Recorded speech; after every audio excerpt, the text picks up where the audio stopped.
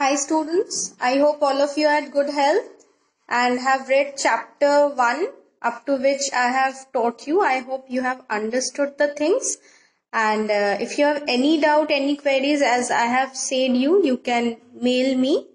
Okay, so before beginning to the next part, that is chapter 2 flower, we will be discussing about the solution of the assignment from fourth part which I have given you. Okay, the first question which I have given you the last day was loss of excess water in the form of vapor from aerial parts of the plant, and the answer was transpiration. It is already written on the board. Next is plants that have tendrils. It is sweet pea. Apart from sweet pea, I will be expecting you to collect more examples also. Even you can mail me the answers also if you remember. Next is plant in which leaf is modified into spines, and the answer will be cactus. And next question was an insectivorous plant. The answer may be pitcher plant. The answer may be Venus flytrap. The answer may be bladderwort. And the next question was a plant that develops vegetatively through leaves. And the answer is bryophyllum. Next question which I have given you as assignment homework was the function. So function of leaf tendril is to coil around object and support the plant to climb up. Next is spines, as seen in cactus. It helps to reduce loss of water because cactus is found in the desert area. So it needs to conserve water. That is why spines helps to reduce loss of water. Next is scale leaves. Now scale leaves is found in onion. It mainly helps the onion to protect the buds inside it. Next question was, what is the significance of transpiration? The first significance, as I have already mentioned you, is it helps the plant to cool down. When the plant forms, when the water forms vapor, it actually takes away the heat energy, that is heat from the leaf surface, and the plant cools down, as I have already explained. And the next thing is it produces transpiration pull. As I mentioned that the suction force that is created above on the leaf, the aerial parts, it helps to absorb water from the soil by means of roots. So this is the significance of transpiration. My next question was, why do some plants trap insect? And the answer is, some plants trap insect to utilize insect protein by converting it into nitrates, as the soil in that area is deficient in nitrate. Remember, each and every organism in this world require protein for growing up, for keeping themselves healthy. But if the soil is deficient in that particular nitrogen or nitrate, then plant won't be able to grow healthily. That is why some of the plants require insect to utilize their protein and convert it into nitrate for their utilization. So this is the answer. Now let us move to the next part, that is chapter 2. Okay, that is the flower. Now we will be beginning with our first part of chapter 2, that is the flower. And over here you can see in my garden there are a lot of flowers which has blossomed today. So you see they are brightly colored. These structures are brightly colored, and this is known as flower. Now flower is actually the reproductive unit of a particular plant, because after fertilization the flower will be forming fruit, and this fruit, when after eating we will be throwing the seed, we will be dispersing the seed, or by any means the seeds can be dispersed. The seed on falling on the soil, they will bring forth new plant of the same kind. So let us begin with the different parts of a flower. See, this is a brightly colored part of a flower which you can see over here. This is actually the petal. This is known as the petal.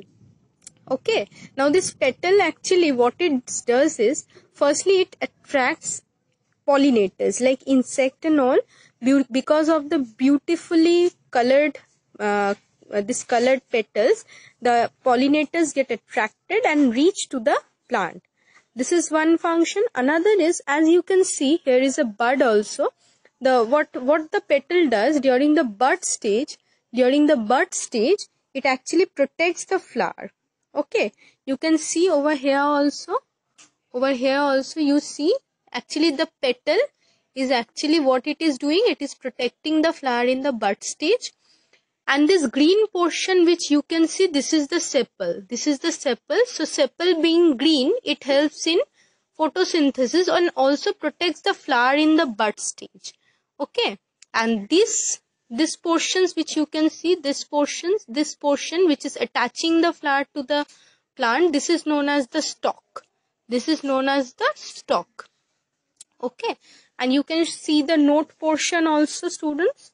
So this is the node from where new stems are coming. And the portion between two nodes is the internode. So next is, so two parts we have already read about the flower. This is the petal. This green color portion is the sepal, and this is the stalk. And within this petal, we can see a long pipe-like structure which is coming out. And you see this pipe which is coming out, this is actually the anther. Okay, this pipe is the filament and this portion is the anther, which is producing this yellow color powdery mass. I hope you all can see this yellow color powdery mass. This is actually the pollen grain. Okay, and at the top you can see this sticky portion, this is the stigma. Okay, this pollen grain, after being transferred from this portion, it will be falling on this stigma. Okay, it will be falling on this stigma, and finally what will happen? Pollination will be occurring. It will fall on the stigma and pollination will be occurring. You can see other flowers also over here. Like you can see, this is another example of brightly colored flower. Okay, you can see the buds. Okay, so hope you have understood the different parts of the flower. Now let me explain it one by one. So I have drawn the structure of flower on the board also for your better understanding. So let us see what are the parts that a flower possess. Okay, what are the parts that a flower possess? Okay, first let us see on the top. As you can see, there is a lobed structure over here. This is known as the anther. The anther is attached over here by means of a tube-like structure like this. This is known as the filament. Okay. Now anther and filament together forms the male part. Next is, you see the tubular knob-like structure over here. This is known as the stigma. Then this slender pipe-like portion which is coming down, this is known as the style. And around the style, you see over here there is a this rounded portion like this, swollen rounded portion. This is known as the ovary. And within ovary, we are getting this black dot. I have represented it over here by means of rounded structure, black rounded structure. This is known as the ovule. That means stigma, style, ovary, ovule. These are together forming the female part.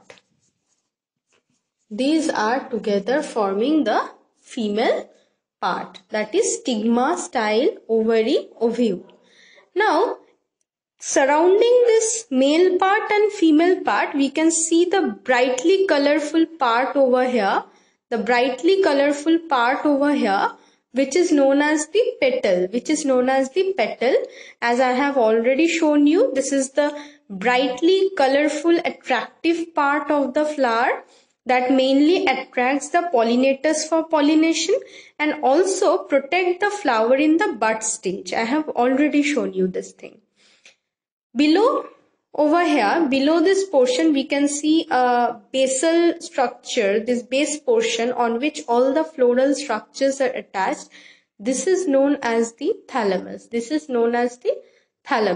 And from the sides, a green structure is coming out. This is known as the sepal. Now, sepal is green in color. Green in color means it possesses the pigment chlorophyll, and as we have already learned that this chlorophyll helps in photosynthesis, so this sepal also take part in photosynthesis, and also it helps to protect the flower in the bud stage. Now below this portion we can see a tubulous slender part is coming down like this, by means of which the flower is attached to a stem. This is known as the stalk, where the plant is attached with the, by means of which the flower is attached to the plant. Okay. So this is the structure, overall structure of a flower. Now, parts of a flower. The flower consists of mainly 4 parts or 4 whorls. The first whorl is known as the sepal. The second whorl, rather the second innermost whorl, is known as the petal. Then third whorl or third innermost layer is known as the androecium. Androecium is also known because it is the male part. It is the male part of the flower, since I have already mentioned that flower is the reproductive unit of a plant. Reproductive unit means that takes part in formation of new organism. Now after flower is fertilized, we will be seeing that it forms the fruit and later forms the seed, which on dispersal produces a new kind of plant. So androecium being a part of it, it is the male part of the flower that takes part in reproduction, and the last innermost part of the flower, it is known as the gynoecium. Gynoecium means the female part. So now we will be discussing about the 4 parts in details, that how it looks like or what is its function. We will be learning in details about this. The first part, that is the outermost part of a flower, it is known as the sepal. As you can see, I have already drawn a diagram of sepal also. So it is the outermost whorl made up of green leaf-like structure. And already I have told that being green, it contains chlorophyll. So it takes part in photosynthesis and also it protects the flower in the bud stage. Actually, it protects the androecium and gynoecium, that is the innermost important part of flower in the bud stage. This is the first whorl, that is the sepal. Next whorl of flower is the petal. It is also known as the corolla. Now it is the innermost second whorl of flower that is brightly colored. You can see also I have shown a dissected part of the diagram on the board. Now being colorful, as we are also very much attracted towards color, similarly pollinators like butterfly, insects like ant, then bee, all these insects are very much attracted towards these brightly colored petals, and they come to flower and help in pollination. So the function of petal is to attract pollinators for pollination, and also along with the calyx or the sepal, it protects the flower in the bud stage. As I have already shown you one of the this bud stage protection in my garden. I have already shown you how they are actually protecting the innermost part, that is the androecium and gynoecium in the bud stage. Now the next word. This is androecium, that is the next part of the flower. Now androecium is actually the male part of the flower. It is also known as the stamen. Now see, its feature is it is the third whorl containing anther and filament. Now what is anther? Anther, I have already drawn the diagram over here. This tubular structure which is bilobed. Bilobed means two parts are there. This is known as the anther, and it also consists of the filament. Filament means this long slender tube-like structure which is attaching this anther. This is known as the filament. I have already drawn on the board. Now the main function of androecium is to produce a yellow powdery material called pollen grain which contains the male gamete. Now this yellow powdery mass I have already shown you while I was showing you the flower in my garden. Now this pollen grain, anther on maturation produces this pollen grain which is yellowish in color. I don't have a yellow color pen, so I am giving a black dot over here to make you explain. Now this structure, I am magnifying the diagram and showing you how it looks under the microscope. As I have already told you, microscope is an instrument used to see this pollen grains or any kind of tiny particle in a magnified form. You see, it consists of this spiky structure over here, and inside this rounded structure there is a nucleus.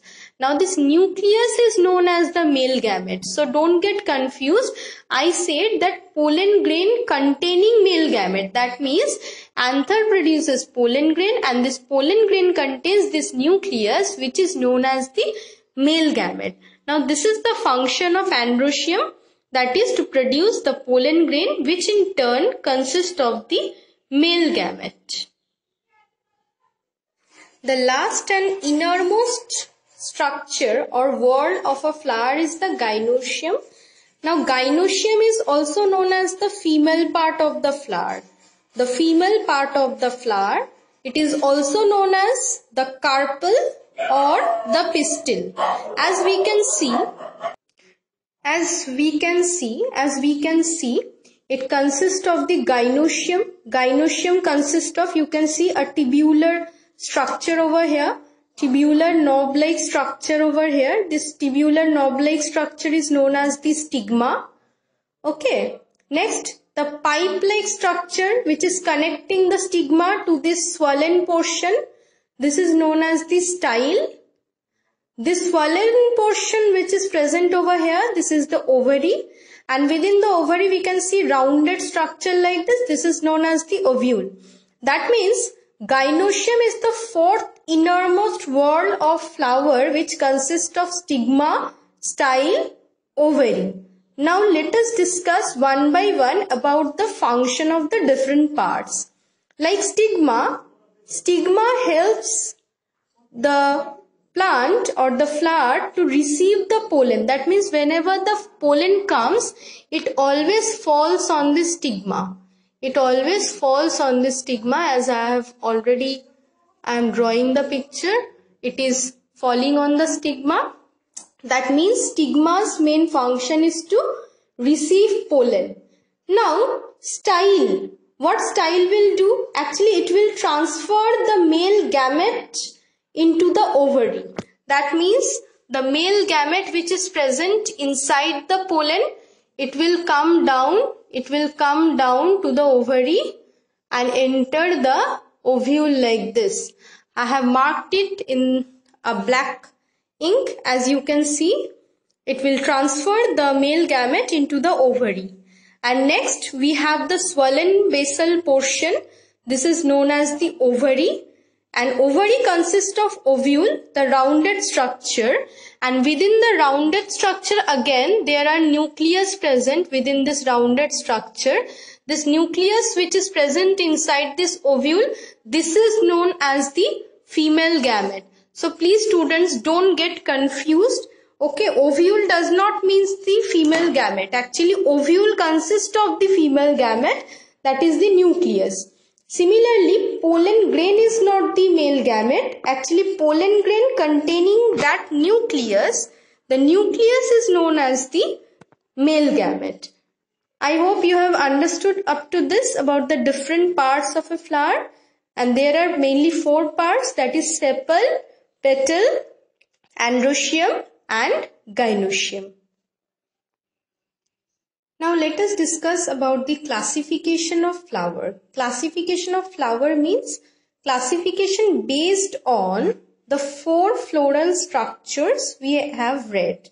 The 4 floral structures that we have read. Like in case of complete flower, if a flower consists of all the 4, I repeat, if a flower consists of all the 4 words, that is sepal, petal, androecium, gynoecium, then that flower is known as complete flower. Like the ones you have seen in my garden, what it consists of? It consists of all the floral world, that is sepal, petal, androecium, gynoecium. That flower is known as complete flower. Now, incomplete flower are those which lack one of the 4 words. Means, suppose a flower is not having sepal, or a flower is not having petal, or a flower is lacking with androecium, or the flower don't consist of gynoecium. If out of 4 words, if any one of the word is missing, then the flower will be known as incomplete flower. Similarly, another kind of flower we get in nature, that is bisexual or hermaphrodite flower. We can see, I hope you all can see, it's written on the board that flower having both androecium and gynoecium are known as bisexual or hermaphrodite flower. Please don't get confused with complete flower. I said in complete flower, all the 4 words are present. But in bisexual flower, both androecium and gynoecium has to be present. That means, suppose if a flower don't have a sepal, but have androecium and gynoecium, then the flower will be incomplete one. But at the same time, the flower will be bisexual also. Similarly, if a flower possesses sepal, petal, androecium, gynoecium all together, then the flower will be known as complete flower also, as well as bisexual flower also. So please don't miss the things I have already marked in red. So these are the keywords which you need to write in your exam. Don't forget it. If you miss and get confused, then you will be not given any marks. So be aware and please concentrate. Next is unisexual. Unisexual flower is which one? Flower lacking either androecium or gynoecium. That means a flower which is lacking either androecium and gynoecium, they are known as unisexual flower, and also at the same time incomplete flower also. Okay, now let us move on to the next part, but before that please have a look at the board and one time please memorize it. That is complete flower having all the 4 words, incomplete flower which is lacking one of the 4 words, bisexual containing both androecium and gynoecium, and unisexual flower is one which lacks either androecium or gynoecium. Our next topic is pollination. Pollination means what? Pollination means transfer of pollen grain from anther to the stigma. That means if this is the anther and the anther, if burst, it secretes and produces, it spreads this pollen grain over here. This dotted structure is the pollen grain, as you can see. This pollen grain, on being released from the anther, it will come and land on the stigma. This process of transfer of pollen grain from anther to the stigma of a flower is known as pollination. This is known as pollination. The transfer of pollen grain from anther to the stigma of a flower is known as pollination. Now, pollination are mainly of two types. One is self-pollination, another is cross-pollination. Now, we will be discussing about these two types of pollination. What is self-pollination and what is cross-pollination? The first one is the self-pollination. In self-pollination, the transfer of pollen grain from anther to the stigma occurs. The transfer of pollen from the anther to the stigma occurs from the same or different flower but of the same plant. Okay. What happens? Let us see. If the pollen is transferred from the same flower to the stigma of same flower, then this is known as self-pollination. And if the pollen is transferred from one flower to another flower but within the same plant, then also this is known as self-pollination. Let me explain once more.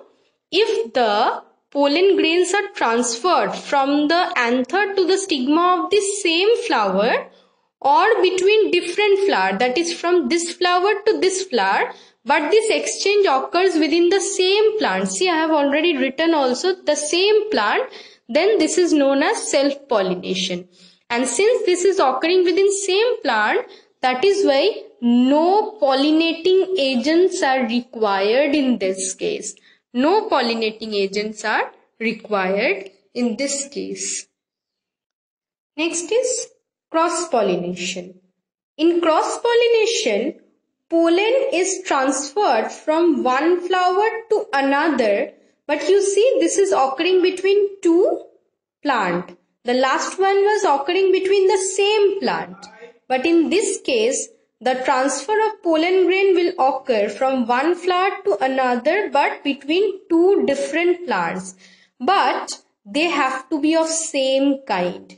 That means pollen grains are transferred from one flower to another of different plant but of same kind. Means if the pollen of mango tree is there, then it has to fall on the stigma of the mango plant of different kind. But if the mango pollen falls on some other kind of fruit like apple, then this pollination will not occur. That means they have to be of same kind.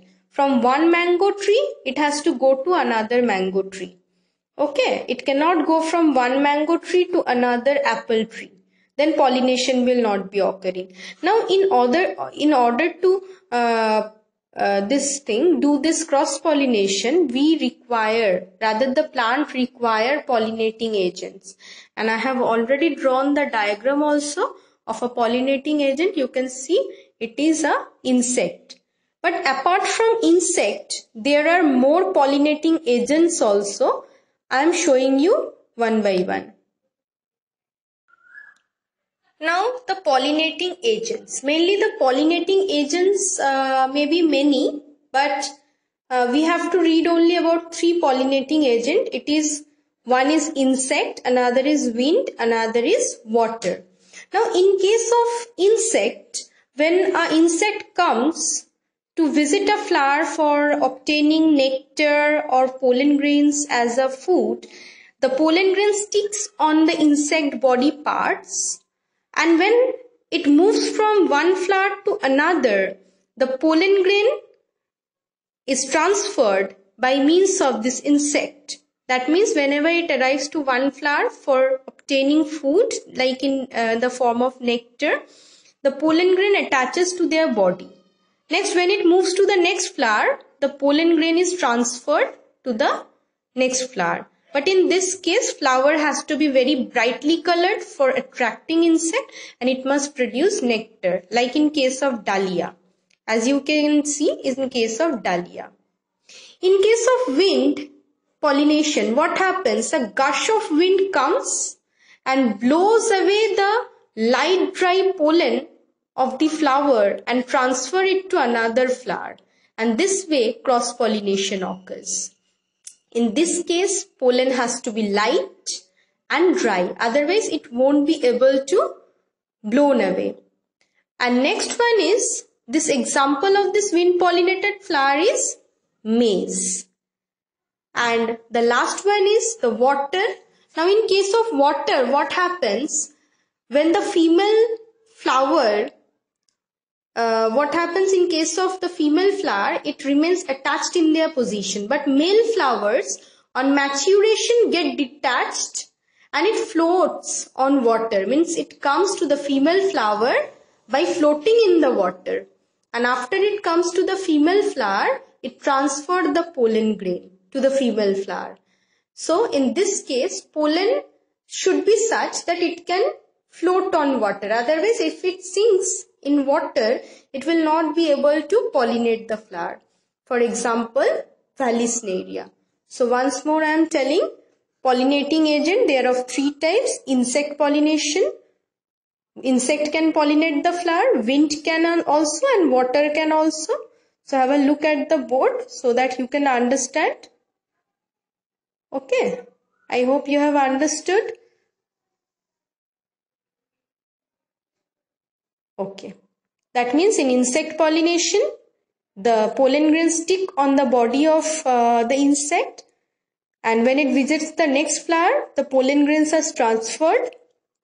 In case of wind pollination, with each gush of wind, it blows away the light dry pollen from the male flowers or from any flower, and it transfers it to the next flower on its stigma. And this way, pollination occurs by wind. And in case of water, the male flower comes floating in water to the female flower so that it can transfer the pollen grains to the stigma of the female flower to ensure pollination. Okay, so up to this from chapter 2. In next class, we will be reading about the next part, that is fertilization. Thank you, students.